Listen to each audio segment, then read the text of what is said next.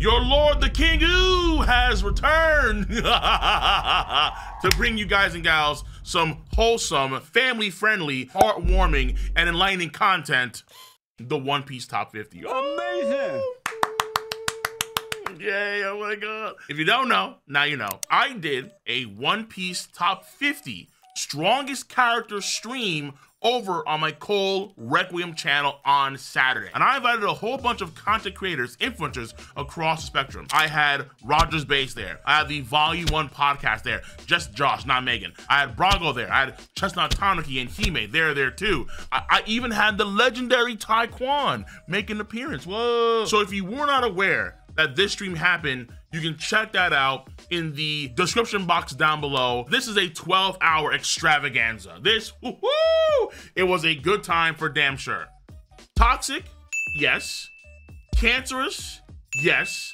But a good time nonetheless. You can absolutely enjoy yourself in the filth, in the muck that is the power scale. And let's keep it a stack here too. That's why you're watching this video. Duh. Somewhere in the back of your Homo sapien mind, some instinct is firing off saying, top 50 strongest characters in One Piece? I gotta see what's what. Hey, yo, my glands are salivating. I wanna take a nice big old chunk of the toxicity. This is my video breaking down my list particularly and why I rank characters where they were ranked. New characters are doing new things. Old characters are doing new things, and we are all over the place when it comes to where characters lie in terms of their combat skills relative to one another. Of course, for characters that are only alive, and off the rip, a few things. One, in my list, I did not include the 5 elders, the Gorosei, because honestly, I still don't know where to rank them right now. I have to see more of St. J. Garcia Saturn, and I don't know if, let's say, Ethan or Topman or Marcus Mars, I don't know if these people are that far apart in power or if there's actual gaps between the two. Like, the gap between Saturn and Topman is massive, comparable to, let's say, Jack and Kaido. Maybe? But I have no idea. So that's why my lists are off the list. 1. 2 is that Garling and the Holy Knights, no idea. Actually, unironically, no idea, off the list. 3 is Kuma is doing a lot of different things. But I did not rank Kuma because I actually don't know. I can't tell if Kuma is stronger now or when it was in the pre-time skip. Because now we're seeing armor hockey and all kind of stuff. At the same time, he's still a vegetable in his mind. He's still lacking a lot of those human emotions. Therefore, his intelligence, battle IQ, all these things will be missing. And this list only involves characters that are alive. So I thought, okay, it's kind of confusing. And to make things simple, he can be left off the list, technically speaking. Though other characters that are in the gray, like Big Mom and Kaido, I think they're alive, so they're on my list. Now, that being said, let's get right into my top 50 strongest characters in One Piece as of 2023, plus the beginning of 2024 with January. Number 50 is Perospero. Number 49 is Jack the Drought. Number 48 is Kozuki Momonosuke, the adult version of Momonosuke. Number 47 is Kaku. Number 46 is Charlotte Cracker. Number 45 is Killer. Number 44 is Edward Weevil. Number 43 is S Shark. Here come my Seraphim now. So 43 is S Shark, 42 is S Snake, 41 is S Bear, and 40 is S Hawk. 39 is Don Quixote do Flamingo. 38 is Iva-chan. 37 is ENEL. Of course, Lightning God ENEL. We still reppin' the Lightning Overlord strong. After ENEL, 36 is Charlotte Smoothie. 35 is Queen. 34 is Magellan. See this? Again, we'll get to that soon enough. 34 is Magellan. 33, Yasopp. 32, Jinbei, aka Weenbei. 31, King the Wildfire. 30, Marco Fukucho. Marco the Phoenix, the lad. One of the dopest characters in One Piece, and he starts off my top 30 officially. So Marco is my 30. After Marco, 29 is Rob Gucci, aka Rob Bababucci, aka Rob Pucci. Rob Lucci is my 29. After Rob Lucci is Vince Smoke Sanji. After Sanji, 27, Ronor Zoro. After Zoro, 26, Yamato, aka YAMA-BRO. After Yamato is Boa Hancock at 25. 24 is City of the Rain. 23 is Charlotte Katakuri. 22 is the Crocodile.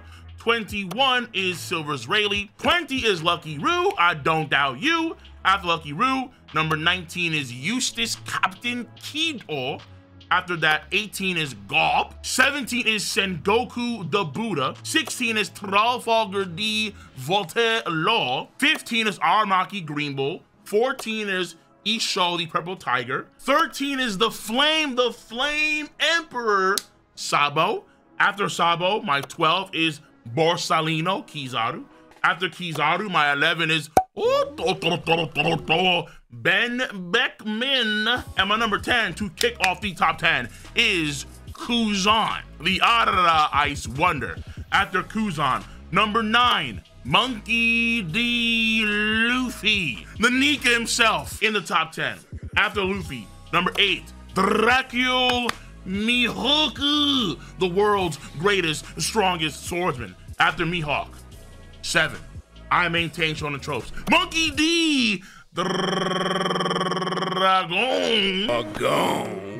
After Dragon, number 7, the top living marine, Sakazuki, the Red Dog, Akainu. After that, number 5, Marshall D. Teach. Number 4, Charlotte Linlin, Big Mamu herself. Number 3, Lancianaire. He is said to be the strongest. Former Yonko of the Sea, Kaido. Number 2, the ancient Emu of Neona. And number 1, the God King. Woo! The red-haired wonder, Shanks.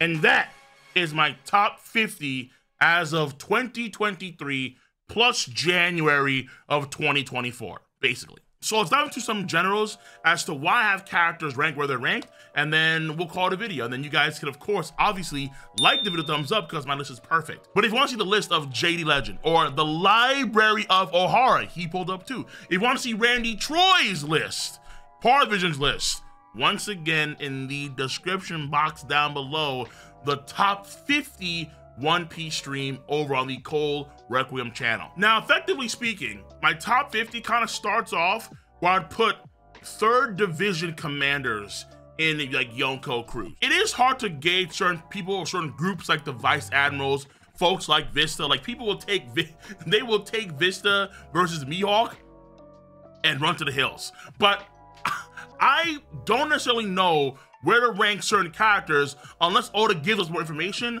as to how they're portrayed compared to one another. And during Wano Country, we saw how Perospero and Jack the Drought were actually relatively comparable, even though Perospero is weaker on paper. He is weaker than Cracker. But we saw how both Perospero and Jack the Drought could beat Neko and Inu when they weren't in their Sulong forms. When they go Sulong, fair enough, fine, they lose. But the Sulong state is like a literal once in a month state with a full moon. So to me, I didn't, let's say, like choose the form particularly, but the character as a whole, which is why I think Perospero and Jack the Drought are so stronger and over Neko and Inu as 3rd Division type of characters. Now, Momonosuke I put up there because Momonosuke, even though he has no haki and he has the mind of an 8-year-old kid, the fact of the matter is that he is now blessed with the Giga Chad body of Oden. As Randy Troy noted on his list, when Nami gets those razor sharp teeth, when she enters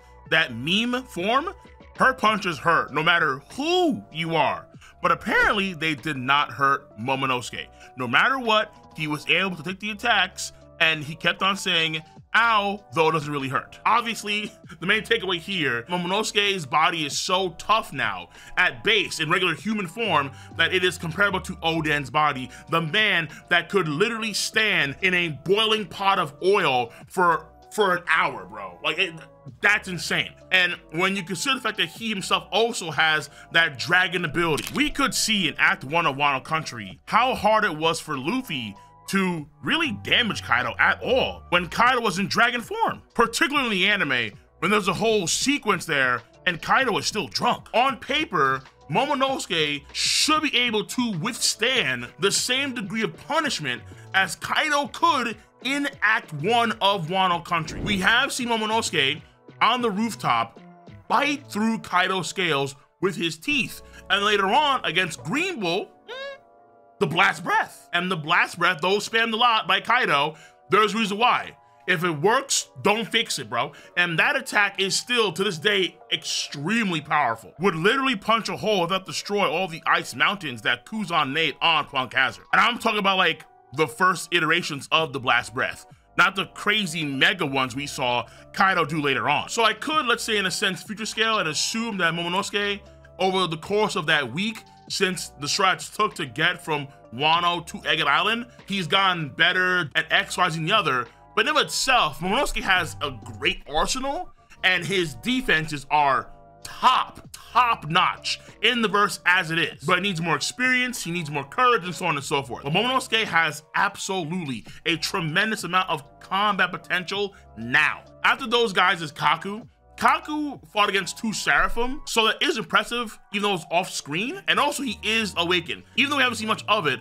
we can see how the awakening of like Lucci is able to allow him to fight against a Conqueror's Haki infused King of Hell Zoro for like a long period of time.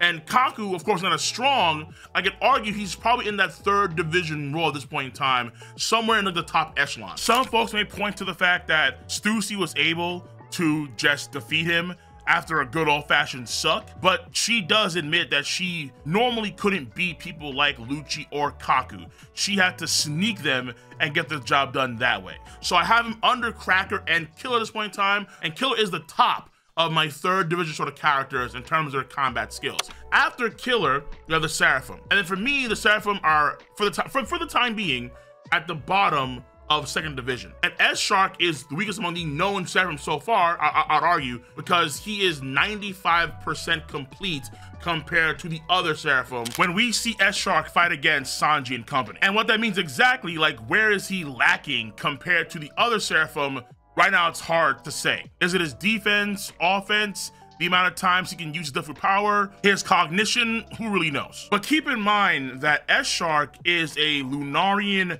Fishman hybrid, and Fishmen by default have better physical specs than humans do. So you can actually argue by default, physically, he's superior than S-Snake and S-Hawk, because on paper, in theory, human Lunarian mixes wouldn't be as physically endowed as Fishman Lunarian mixes, at least on paper. And also, because they're younger, I don't know if I can say with confidence that they are stronger than their progenitors, than their actual original counterparts. So I still, let's say, put Doflamingo over S-Flamingo, or whatever his name is, Crocodile over S-Croc. Though I will make an exception for Gecko Moria and S-Gecko or S-Bad. Considering how Gecko Moria was perceived to be so weak that they sent Doflamingo to kill him back in the pre-time skip, I have a lot of confidence to say, okay, yeah, S-Gecko is probably stronger than Gecko Moria, and probably by orders of magnitude. All the Seraphim are under Doflamingo. And Doflamingo is a very odd case because people give Doffy a lot of future scaling. They kind of assume that Doflamingo's gotten a lot stronger in prison, even though we know from Marineford, when Mr. One had his clash against Mihawk, he told Crocodile that he got worse in prison with his skills. Now, he could have been cheeky and salty, it's possible, for damn sure, but based on Mr. One, Das Bones, who is to say that Doffy's actually gotten stronger? He could have gotten weaker. And as it stands, because of Kaido's words about how he considers Jack to be strong, but Doffy to be weak, even though he was drunk at that point in time, it is a slight, I would argue, on Doffy's position in the power scale. Though, albeit his feats are impressive, however, folks take it, I think, a bit too far, and then they kind of say carte blanche that people like Fujitora or people like Sabo, they could not break out of the birdcage. And it's like, no, we're missing so much of the narrative and the context of what is going on at that point in time as to why Fujitora and Sabo, even though they had likely the power to break out of the bird cage, they chose not to. And instead, all eggs were in the Luffy basket. And then after Doffy, I do have Ivankov. Shout out to Iva-chan. The thing here is that Ivankov, as far as I can tell, he is the third strongest individual in the Rev at this point in time. And he fought arguably on par with Bartholomew Kuma during Marineford, even after all the crazy shenanigans that we saw them go through in Impel Down. So who's to really say that Ivankov was going into this battle at his best against Bartholomew Kuma? So let's say if Ivankov and Kuma are similar in power, we can take the idea of Bartholomew Kuma in theory, at his best, mind and hockey and so on, like whatever that looks like, he would still be stronger than Esper. So you could argue that Ivankov is also stronger than the Seraphim based on his performance at Marineford when he was arguably in a weakened state after all the stuff dealing with Magellan and company in Impel Down. After Ivankov is ENEL because to this day, the feats speak volumes, and he's doing these feats in an environment that is not best conducive to his powers. Keep in mind that in the Blue Sea, ENEL has, when there are thunderclouds all over the place, ENEL has access to a metric ton of more electricity in the environment around him, for damn sure. People say things like he's a glass cannon because he lost to a pre-time skip Luffy, but look at Crocodile, bro. Look, you see the gas Crocodile's getting now? Lost to pre-time skip Luffy before ENEL did. 2 bill, 2! Well, damn near, but damn! Bro, to me, ENEL is in a similar position, though albeit I can't say higher than Crocodile now, because Oda hasn't, confirmed or gone to that. When he did say that back then, he was comparable to Ace in terms of bounty. He'd be a 500 million berry bounty man. And I'd argue he's not a glass cannon. Keep in mind that even after all the attacks he took from Luffy, a few hours later at nighttime, he literally went to the moon when everyone's asleep, unironically. And he took the reject dial. The reject dial is absurd in terms of the power it can offer. Consider the fact that Luffy compared Rob Lucci's Rogue Ogun, his 6-gun cannon, to an impact dial, but it was a few times stronger. The reject dial is vastly superior, orders of magnitude more powerful. It multiplies the force of the attack tenfold! And God knows just how much force was built up in the reject dial before ENEL took it, bro. The fact that Wiper could just use the reject dial and just destroy that much of the giant Jack with an internal shockwave move. Very, very likely in the same camp of ability technique that we saw Marco do to Queen the Plague, the Phoenix brand attack, a shockwave that tends to bypass natural defenses and do internal damage. A similar type of attack did that much damage, that much destruction? Randy had a good point on the reject dial during our stream, and I must revisit it because the reject dial is way more powerful than a lot of folks would first think, honest to goodness. After ENEL though, Smoothie, stronger than Cracker by default, I would say, because of rank and file. Queen, obviously, top end, second division commander, strong as hell.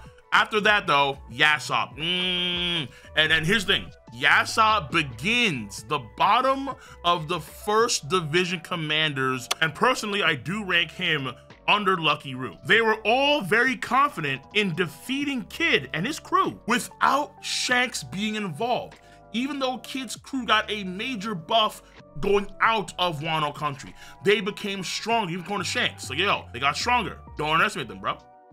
No soft targets. Woo! The ultimate chapter, 957. No soft targets. Yasopp is the bottom of the first division commanders, in my personal opinion. And then Jinbei is the follow-up. Why is it the follow-up? Because Jinbei, I think now, has to be comparable. He has to be comparable to Zoro and Sanji. Will this be the case for the entire story? I'm not too sure. But for the time being, absolutely. What folks, I think, do misguidedly is they look at Jinbei, say he fought against who's who, and as a result, he should be comparable to who's who in terms of power. But no. I would argue it's not just being the person, but it's how you beat that person. Both Kaido and Katakuri can beat Smoothie. That does not mean at all that Kaido and Katakuri are on the same level. Both Blackbeard and Zoro can beat Pika. That does not mean that they're on the same level. Both Akainu and Inu can beat Jack the Drought. That does not mean they're on the same level. Obviously, it depends on how you get the job done. Jinbei had who's who. Who's a who. He had him, bro. In my book, I would say that's a mid-diff. Mid-diff on who's who. If that's the case, then if we upscale Jinbei to what you could do, let's say, at extreme diff, Jack would be, let's say, a high to extreme diff. Queen could, let's say, be an extreme diff. That'd be the hardest fought W he's ever had in his life. But let's say you'd stop at King the Wildfire. So, in my personal opinion, this guy, Jinbei, could potentially beat Queen the Plague, though it'll be hard for him to beat Queen the Plague compared to Sanji beating Queen the Plague. But I can still give Jinbei that credit, particularly, right, when we know for a fact that he beat who's who in an environment that is not best conducive to his powers.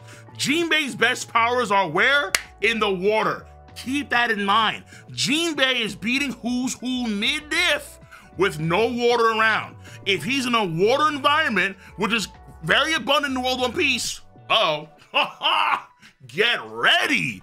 Get ready for Jinbei, baby. So Jinbei, I think, is underrated by a lot of folks. He is way stronger than you would realize. And all you have to do is remember, oh yeah, he's beating who's who mid-diff without any water around him. And who's who is most likely the strongest member of the Flying Six. I do still have King the Wildfire over Jinbei. Then I have Marco over Jinbei as well. Then I have Rob Lucci over Jinbei too. And the reason why is because the same amount of time that Kizaru and Luffy have fought, flashback, come back, and got punched by Luffy again, latest chapter One Piece, Zoro, as far as we know, has still been fighting Rob Lucci off screen. That's a long time. Maybe not hours, I think, but still a long time. Rob Lucci's putting in that work. Zoro is strong as hell. Unless Rob Lucci got beaten off screen and then Zoro got lost, Rob Lucci, if we see him clash against Zoro again, let's say in the next few chapters, yeah, I mean, to me, it's been a long fight so far, which is a buff to Zoro's King of Hell form for sure, in terms of, let's say, the time length. However, we have to give Rob Lucci's flowers, I'd argue. So Rob Lucci is close to Zoro, but not as close to Zoro as Sanji, in my book, because in my book, Sanji and Zoro are virtually equal. That's how it's been for like the longest time, and I don't see that ever changing, honestly. And I'll argue that the Queen versus Sanji and King versus fight situations only prove that point. So let's tackle Zoro and Sanji for a bit here. I have heard things kind of against the grain against Sanji, where, for example, folks will say things like, because Sanji passed out after his battle against Queen, this is a sign here that that fight is extreme difficulty on Sanji's part to beat Queen the Plague. However, what this does is it completely removes all context, and it assumes that the only reason why Sanji passed out was because of the fight and the fight alone. So it removes, obviously, his body's metamorphosis, where his body was feeling so odd, he was feeling clunky and he couldn't dodge attacks properly. Even Zoro, when they had their combo on King and Queen, he pointed that fact out, like, yo, Sanji, you good? What's going on? His body, according to him, fell off for a pretty long period of time. Not necessarily bad, but definitely off. And at the beginning of chapter 1035, Oda was playing some pretty sly tricks where we actually don't get to see Sanji's face as he passes out. Not even the cover story of chapter 1036. Not until in the middle of 1036 do we see Sanji's face and his eyebrow swirls have returned back to normal. So I can easily argue, it's not even hard to do, that Oda is depicting Sanji's transformation taking a toll on his body. But of course, obviously, this is a minor thing compared to the biggest thing. Two is obviously you're ignoring the massive mental anguish that he's going through during that fight. And I know some folks want to troll on that and say, oh, it doesn't matter, but that's like missing all what happened Whole Cake Island, how that transpires in Wano country, and how the very thing that he had finally accepted about himself was being forcibly changed in his own mind, and he couldn't control that. Like when you think about somebody that's gone through, let's say, a massive mental breakdown, or think of, let's say, things like Alzheimer's, dementia, how someone's mind can be changing who they are. What you are essentially is mostly your mind. And the key sign for that in his mind was him potentially kicking a woman for the first time in the entire story, breaking a pivotal code of his character, let alone the fact that he accepted the Reitsu in Act 1, which gave him one of his dreams, and then he had to sacrifice that dream because it was leading him to stop being himself, which we know at Whole Cake Island, what did Luffy say to Sanji? Well, yeah, I mean, you're you. And that was I mean, do I have to really say it? It's a crucial thing for his character. The fight has deep levels to it. And to ignore that mental angle she was clearly going through doesn't make any sense. As per usual, what's way more important is how Sanji treated Queen and how Zoro treated King during the fight. And during the fight, there is a comparison between Sanji and Queen and Zoro and King and how their fights are panning out. Because Sanji in chapter 1034 calls out Queen. He tells Queen, hey, yo, dog, me and you, like Hawkman in the Black Adam movie, me and you, we've been fighting for a while.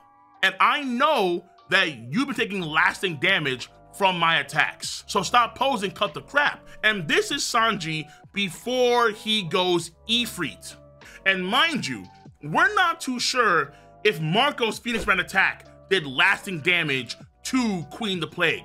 But Sanji's attacks did. And in the anime, in episode 1061, the attack that he's referring to specifically is the grill shot. The grill shot did lasting damage to Queen, but Queen played it off like a wrestler, like it was Ric Flair. He sold it. And the grill shot is weaker than some of the attacks that Sanji does to Queen later on during their fight, particularly the Hell's Memories. And Queen had no retort against Sanji's comments. This is before he goes Ifrit, which means what? This means Sanji in Devil Lake form with his German enhancements activating is pretty much equal to Queen.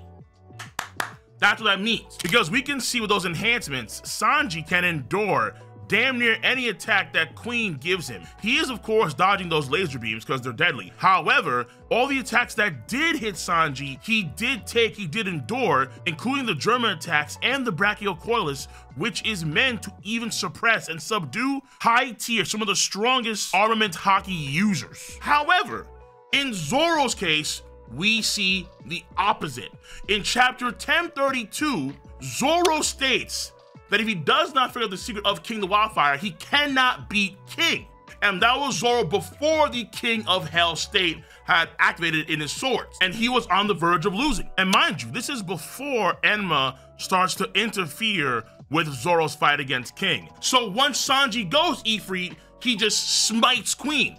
And then once Zoro goes King of Hell and figures out King's powers, now we can have a genuine back and forth between Zoro and King, and then ultimately Zoro catches that fat W. But keep in mind that when Zoro does use King of Hell, according to him in 1033, outputting that level of hockey for too long would kill him. But Sanji doesn't have any of those issues as far as we know with Ifrit Jinbei. These are the facts of the matter. And I'd argue, personally speaking, that if King the Wildfire and Queen the Plague fought, King is winning for sure, but it's not an easy fight for King to beat Queen.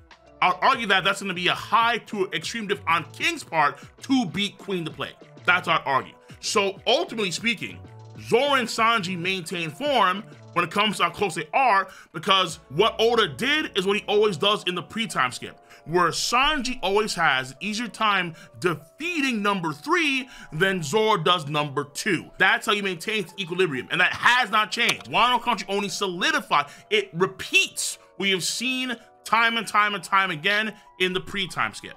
And Queen is stronger, I'd argue, than every person that Luffy and Zoro beat before Wano Country outside of the Katakuri. And if you really want to gas him, Doflamingo. You're goddamn right. But that's it. Now, you've noticed that I did something odd this year, where I put Yamato over Zoro and over Sanji. I did not do that last year, but this year I did do that. Why? Yamato is not part of the crew. So when she joins the crew in the future, which I think she will, she has to be pretty damn strong by default. Like, I would argue probably in that first division commander spot when she joins the crew. Now you may say, hold on now, based on my list, Jinbei, Zoro, Sanji, and Yamato would all be in this camp? Yeah, because it's gonna be the Pirate King's crew. Luffy's crew is going to be the strongest crew in pirate history, even compared to Goldie Roger's crew. Luffy's crewmates are going to be able to beat any other crew that will exist in the history of the series, bar none. And Yamato has to be, I think, on that level at a bare minimum. So I figured, okay, fine. There's a good chance here that, let's say, she's gonna be stronger than Zoro and Sanji, let's say up until this arc, or let's say up until they get actual significant buffs that we see, and then, okay, now they are stronger than Yamato in terms of overall combat skills. Because what she did against Kaido, it was pretty impressive. I would say, albeit a bit overrated, but still impressive nonetheless. And then let's say even if she comes back to the crew before Elbaf for like whatever reason, at that point in time, she'll be weaker than Zoro and Sanji. So after Yamato is Boa Hancock, because I'll buy the bounty sauce for both Boa Hancock and Crocodile. I will buy the bounty sauce and put them over most first division commanders at this point in time. Crocodile's bounty is literally close to Blackbeard's bounty at the beginning of the post time skip. Just think about that. The man that could defeat Marco and company in the Payback War. That is the person Crocodile is approaching in terms of bounty. That's kind of nuts. And if I really, really wanted to, I could power creep and raise Crocodile even more based on, of course, the Mihawk clash and him also tagging Akainu and also saving Ace under Sengoku's watch during Marineford, but all that gets, all that gets hella messy. But there is the idea, the theory, that Crocodile could be already awakened. There might be science for this, but I'm gonna save that for maybe another video another day. And Boa's powers are known to be busted. She has all three Haki types, Armament, Opposition, and Conqueror's Haki. And Boa has a bag. Boa has an absurd bag of abilities to use.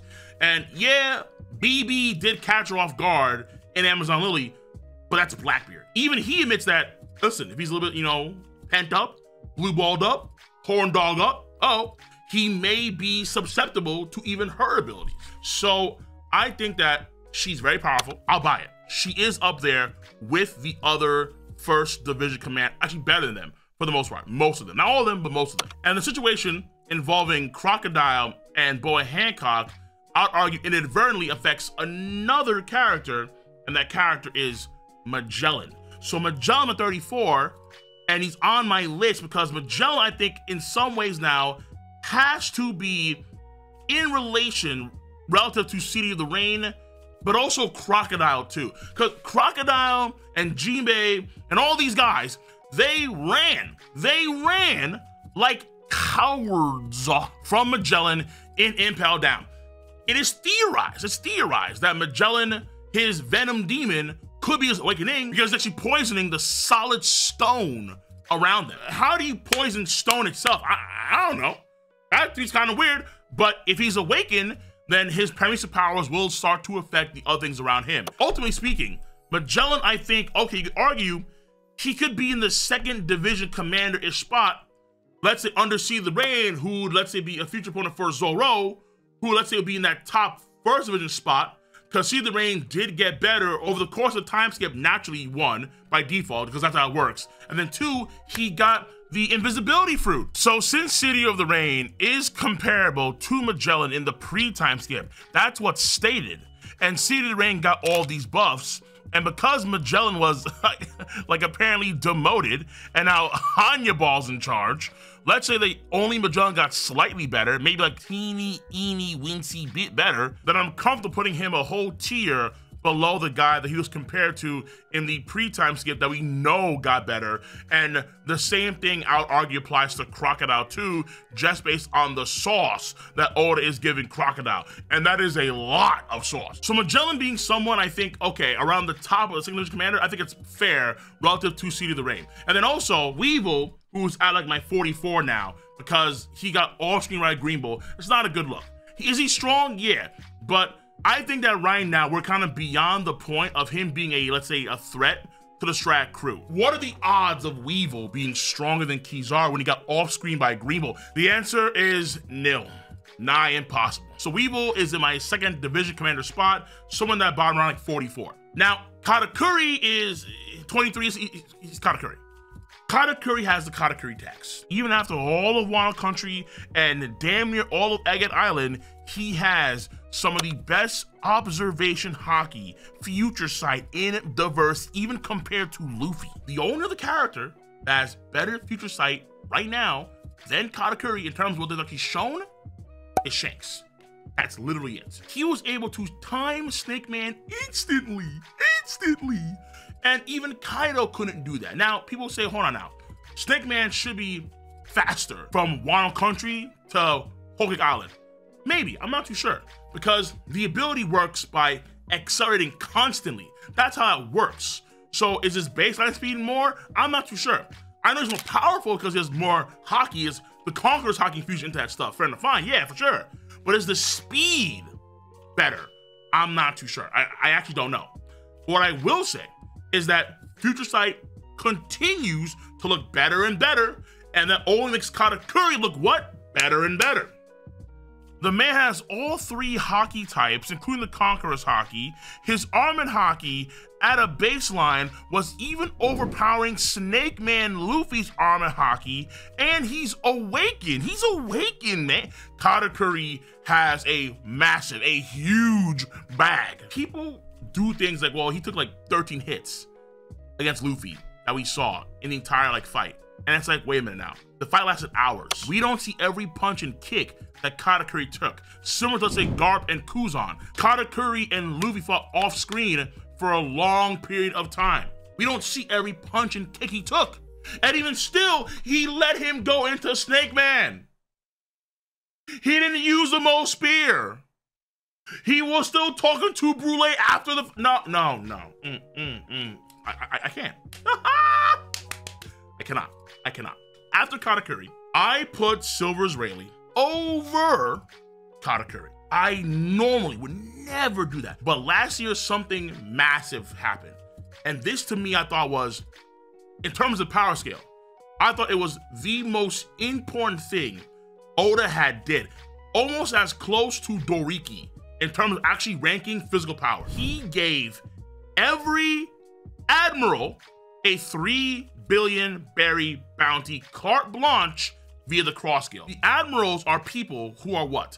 They are given that position because of their combat skills. Doflamingo literally says as much in chapter 713, where he literally calls Fujitora and Green Bull powerful monsters that the Navy got during the International Military Draft. They are the folks that the Celestial Dragon they rely on when it comes to delivering quote-unquote justice to evildoers against them. Kizaru is literally escorting one of the most powerful people on the planet because these people value his what? His power, his combat skills. The admirals are given their position because of their combat skills. And if Oda is saying every admiral is worth 3 billion berry, what does that mean? That means that someone in the world of One Piece who is truly worth a bounty of 3 billion is comparable to an admiral in their combat abilities. That, in my book, makes the most sense why Oda would give every admiral the same bounty. Every admiral, and that includes Garp. Garp Chujo has the same bounty as every current admiral, every last one of them. And based on the lore of things, Garp was headhunting Roger back in the day, not Rayleigh. And Roger himself does refer to Garp and Sengoku in the Oden flashback, looking for good adversaries to fight against. And Rayleigh is not on the level of Goldie Roger. So if Garp currently is comparable to a Navy admiral, then I could argue that Rayleigh would be under Garp. So Garp is in that admiral pool for me, but Rayleigh is just out of the admiral pool. And I would say it does match up what we saw in the pre-time skip, because I would argue that in a prolonged fight, Kizaru is beating Rayleigh in the pre-time skip. Yes, absolutely. I'm putting money on Kizaru. Though, I know a lot of folks want to take the whole Blackbeard thing, like, oh, Blackbeard, skittish in the anime, the ground shaking, it's the Shanks red hockey. The man admits he had no chance of beating Blackbeard age old. No, he's not beating Blackbeard. He's being humble. No, I don't want to hear it. And then they really have Lucky Roux. Why? Because Lucky Roux, same reason why I raised Yasopp from last year. No soft targets, and the entire crew gets a buff. Not only is because we find out that they are confident taking on Kid and his crew, but also we find out that the entire Shanks Armada is ass. Shanks has the weakest Yonko Armada out of any other Yonko. Luffy now, Big Mom, Kaido, Blackbeard, they all have better armadas than Shanks does. So what does that mean? That means that the core crew must be elevated. They have to be elevated to compensate for the lack of power that the Red Hair Armada is. No, woo! Brand new, what do you say again? Brand new said no soft targets. Lucky Roux is up there. I think he's almost teetering. I could be wrong. Teetering on that Admiral goodness. And now we get to the Admiral goodness itself. And the Admiral goodness, I think, starts off with Eustace Captain Kidd.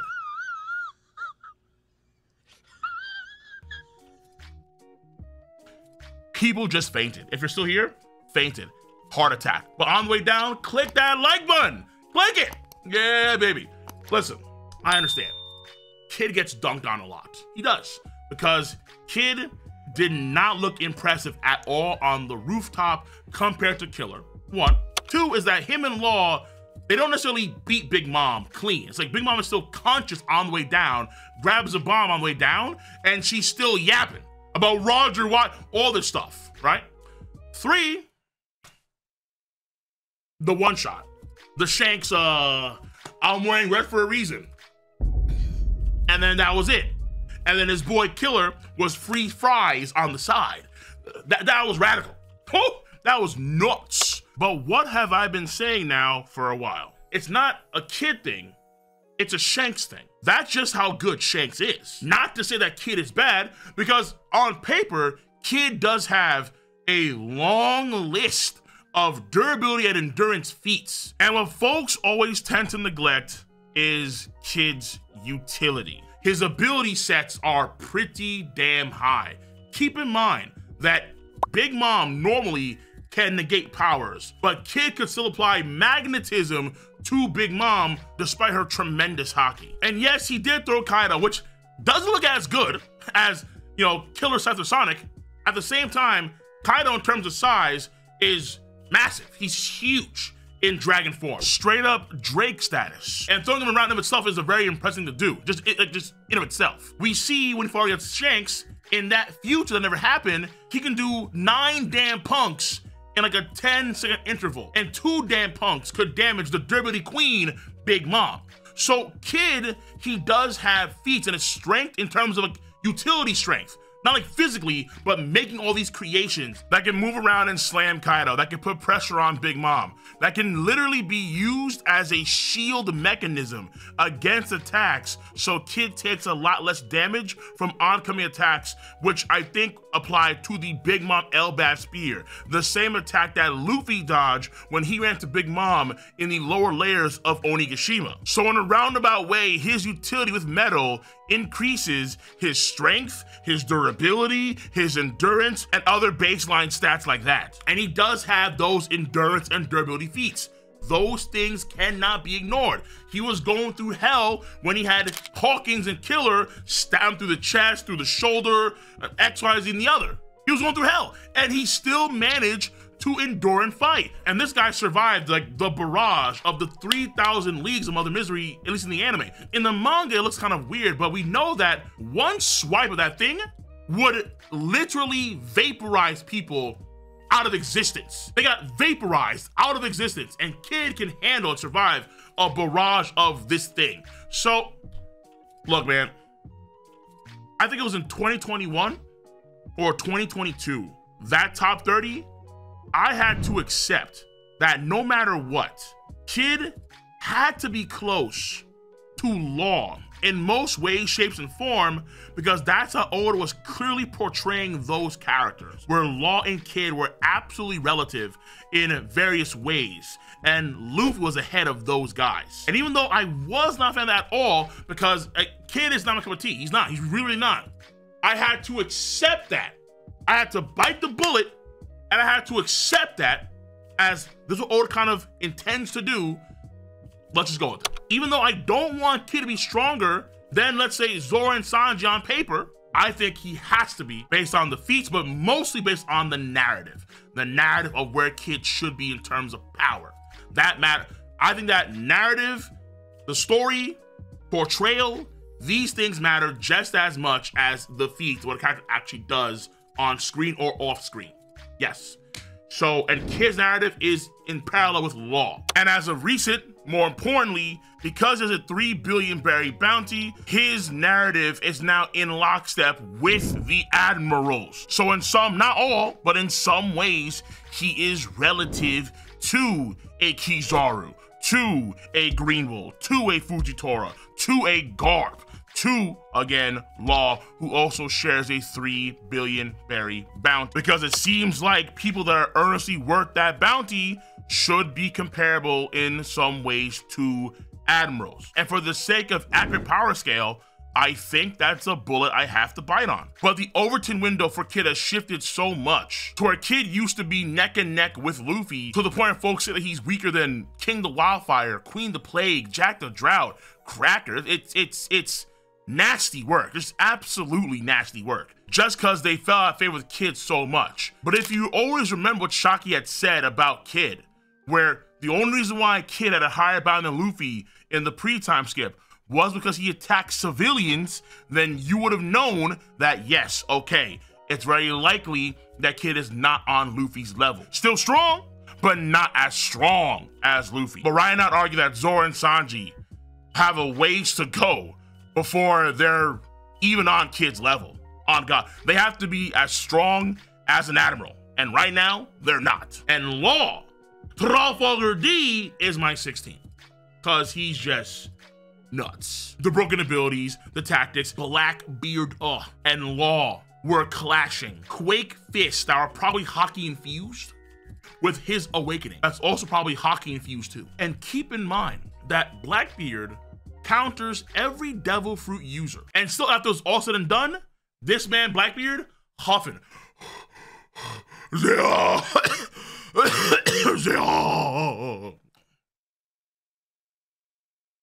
Buddy, you counter him. What are you doing? No. To this day, Law has some of the nuttiest feats in the verse by far. This man's Puncture Willie is absolutely radical. Made a hole just as deep as Luffy's Bajran gun from an elevated position several times the length of the whole island of Onigashima. This man's sword would literally travel to Skypiea and back 3 times over, and it's nothing but pure, unadulterated internal shockwave. My boy. And Law is even stronger now compared to his Wano country counterpart. The man is a phenom. Nuff said. Garp Chujo is my number 18. I understand Goku. Real quick, my theory is that Duffy users may not wane the same way over the course of time compared to non-Duffy users. We know that Garp had physical strength and hockey up damn wazoo. But even the man himself is like, yo, I'm not the same man I used to be. The gray hairs exist for a reason. And Garp is clearly someone that's focused on physical strength and hockey. But Devil Fruits may not weigh in the same way because Sengoku has likely decreased in physical strength and hockey. But Devil Fruits, once you know an ability, do you really lose that power? We see Whitebeard do the same oceanic tilt in the Odin flashback and in Marineford. But you could argue back then it was way easier when he was younger, but when he was older, it was harder, it required more stamina. And to be fair, it's on the heels of what? Squad stab, heart attack, cannons, bullets, all these things, right? He's not in the best condition when he does that tilt. So if Whitebeard is our base, maybe you can apply the same thing to Sengoku, where Sengoku can do the same exact things he could do in his youth, but they require more stamina. Now, Garp did fight against Kuzan, and Kuzan is my number 10, and Garp's my number 18. Garp is in the Admiral range over Kid, but he just does not have, he just does not have the feats of Trafalgar D Water Law, man. Woo! Law is, my God, bro. Law's crazy. 2, it's heavily implied that Garp and Kuzan had a prolonged battle off screen that we, the viewers, don't see. That's why when their fight started, they were both clean, but in chapter 1087, after a prolonged period of time, when Garp's ship that was in the plaza is now moved back to the water, he has Kobe, Helmeppo, and Goose on his side, and we see Garp, he has these wounds on him, his clothes are tattered. Kuzan pulls back up, like, hey, yo, Garp, I told you, I can't let you leave. And then Garp says, do you still want to go? The idea here is that they fought off screen. I know people are like, well, actually, the reason why Garp has all these wounds and his clothes are tattered is because of the fodder. But what did Kuzan say in that very same chapter? He told all the fodder, all the scrubs to back off, because those guys, they can't handle Garp even if his legs and arms were tied. And every attack that he takes from Garp, he comes back and he powers through. Garp, a Conqueror's Haki infusion user, could not put down a non-Conqueror's Haki infusion user in Kuzan. And in fact, in 1081 and in 1087, it is strongly hinted at that Kuzan is holding back. He is hesitating. I know folks will say, well, okay, well, Garp got jumped. Garp didn't get jumped when he had literally a whole Marine battalion there with him. Yeah, Kobe messed up for damn sure, for damn sure. And Roux and Helmeppo, mainly Helmeppo, they're not like studly dudes, for damn sure. Though I will give Roux his flowers because he did block a falling mountain arm, the debris of that arm that Kobe destroyed.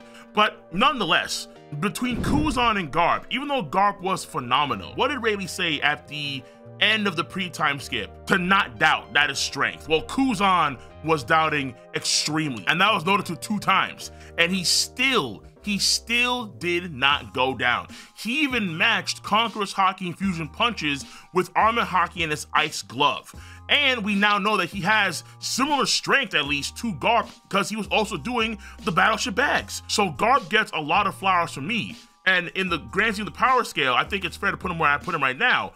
And actually, that's very similar to what I had him in 2022. But Kuzan is also validating why this guy fought against Akainu for 10 days and 10 nights. What good are all your attacks if you can't put the guy down? I do have Ben Beckman at 11 because Ben Beckman, no soft targets. Everyone gets a buff in that crew by default because they are confident enough in taking down Kid again without Shanks being involved, 1, and 2, their armada, their fleet is the weakest, and it's known for being the weakest out of any emperor. So the officers have to all be stronger to make up for the lack of strength in the subordinate crew. Luffy's at 9, actually down from last year. I actually lowered him, because to me, it was very apparent that the stamina problems are still there. Right now, I can't say that he's over Mihawk, not yet. I would say, let's say during and after Elbaf, fine, but not now. Even though Kizaru was at an advantage given the environment because Luffy had to go through the Labo Stratum 2 times and took added damage because of that. And ultimately he did stun lock Kizaru.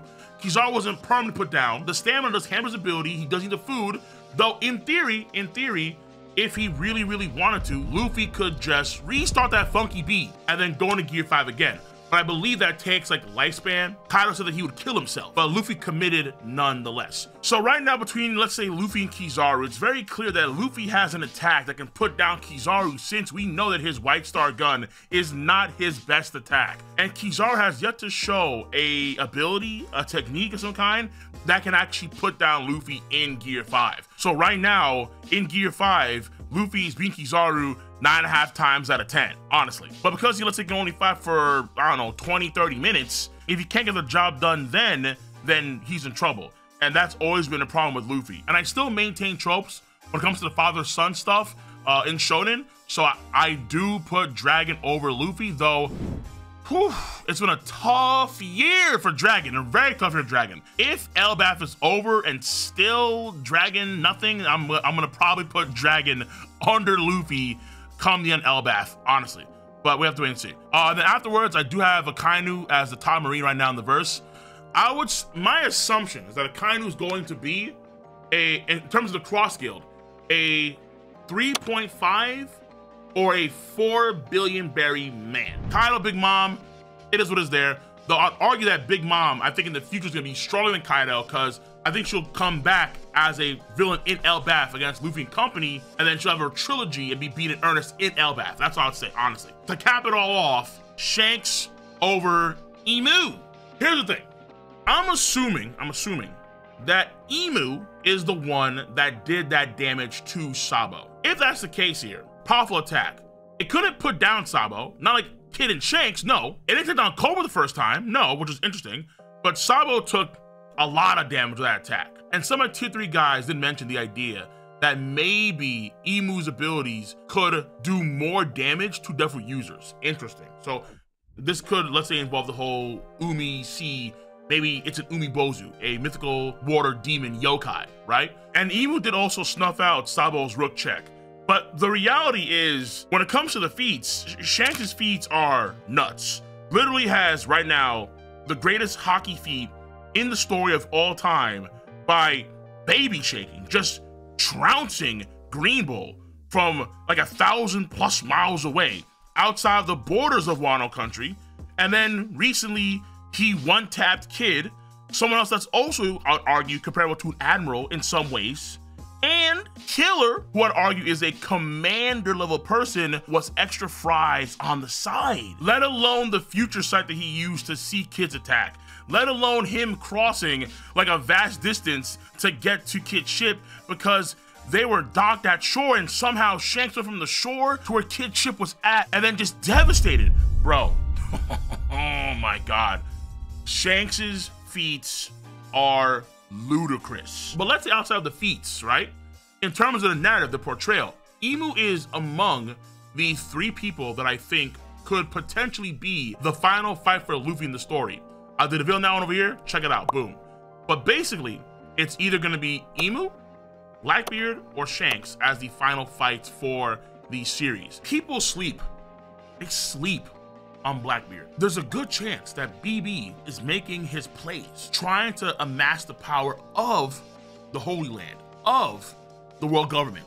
And if that's the case, BB could usurp Emu for, let's say, the final great war of the story. It's possible. It could be Blackbeard's thing, not Emu's thing. But this is all theory-based stuff that I have to tackle in future videos. For the power scale, one thing that I did see a lot of people in my chat, and also I think Hidden Island was a big supporter of this idea, where Emu essentially is the king of the world, and it is true that Emu does sit on the true throne of the world. But keep in mind that when they say the world, they talk about the parts of the world that they control. The world government, the Marines do not control the new world. The new world, for as far as we've known, the new world has been pirate, has been Yonko, Emperor territory. And Emu, who is the head of the world government, and all the Gorosei have not been able to control that part of the world. It was Akainu who put the new Marine Ford in the new world, at the very edge of the new world. Not deep in New World waters, no, at the very edge of the new world. Whether it's the poneglyphs, the new world, or the Nika, there are things that are beyond Emu's control. So I don't think the assumption of saying, well, Emu is like the god of the world, some sort of celestial being that controls the entire planet, therefore #1. I mean, I guess if that's your take, ultimately, then fair enough, fine. But I need to see a lot more from Emu to give them the status of the numero uno. That's why I go with the God King, because in terms of what he's shown, oh yeah, God King is nuts. Nuts! And I'm not giving Emu the UFO over Lucia Kingdom. No. That is powered by like Mother Flame stuff, not quite as Vegapunk. So is Vegapunk now the strongest person on the planet? No. So that being said, ladies and gentlemen, we are done. Fini. This is my One Piece top 50 strongest characters as of 2023 plus January, and the reasons why I grade the characters where they are, in my personal opinion. Once again, the full stream is on my Cole Requiem channel with all those content creators. And if you did enjoy this video, make sure to give it a like, subscribe to the channel, and click on that bell to join the notification squad. Thank you, Jafar from afar, from editing this video, and I'm gonna catch you guys on the flip side. Be easy, stay safe, have a nice one. Bye-bye.